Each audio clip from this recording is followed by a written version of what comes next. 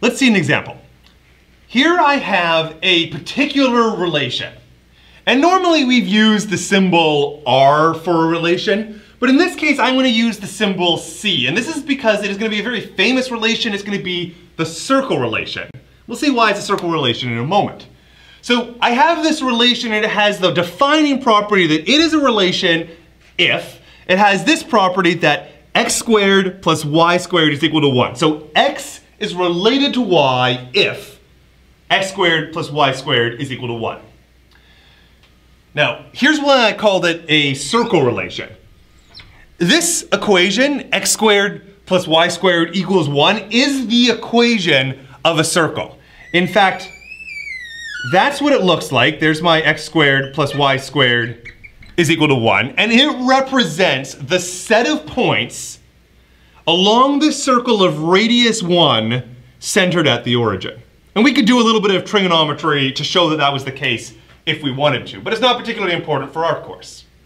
Now, this set of points that we have, well, it's a set of points inside of the Cartesian plane. It is some subset of R cross R. It is a subset, and therefore it is going to be a relation because our definition of a relation was that it was a subset of the Cartesian product, and indeed this circle is that. So for sure it's going to be a relation, and my claim, consider the relation, was indeed valid. But now the question is this a function?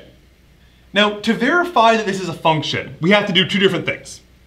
One was saying that there is going to be some output for every single input, and then the second was saying that there's only one output for every single input. Now, the first thing that I might note is that if x is equal to like 100, there is no output. So it sort of fails on that first point. But the first point is the less interesting of the two, because perhaps I could choose that my set of input values was not the entire real line, it was just some subset. So how about this? I have this, is this a function? And I'm going to make a qualification. Is this a function from, and then I'm going to write this interval, -1 to 1. That's my, with my square brackets, this is my interval notation. So this is the set of all points between -1 and 1, including the endpoints. Is it a function from this back to the -1, 1 again? So if I have my two different considerations to whether it's a function, the first of them is true. For every single input that I can imagine, how about like this x value, then there's going to be an output.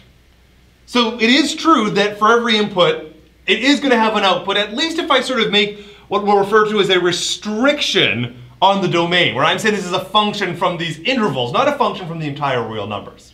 But the more interesting point, the point that really matters for a function is the second. It's this vertical line test. And I can note that if I try to draw a vertical line here, that there's two of these different intersection points, and so it fails this condition. So let's try to see if we can write this down in an appropriate way. I'm going to note that this pairing, how about this? 0, 1. So 0, 1 is x equal to 0, y equal to 1. That's that point up there. Well, this is inside of my relations. This is inside of my circle for sure.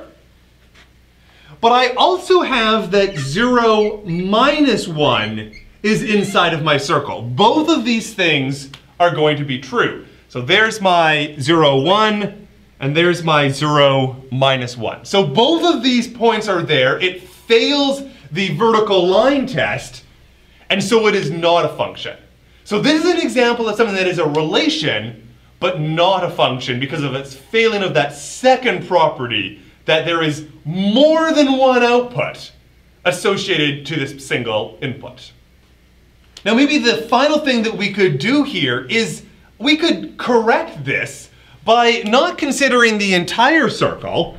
I could get rid of this portion down here.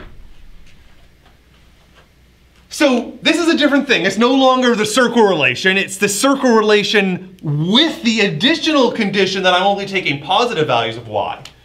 But then it is fixed the problem.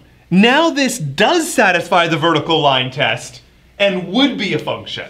So So sometimes you can massage things. What you're given is not a function, but if you make some restrictions, in this case I would restrict to y being positive, then I recover that it is indeed a function.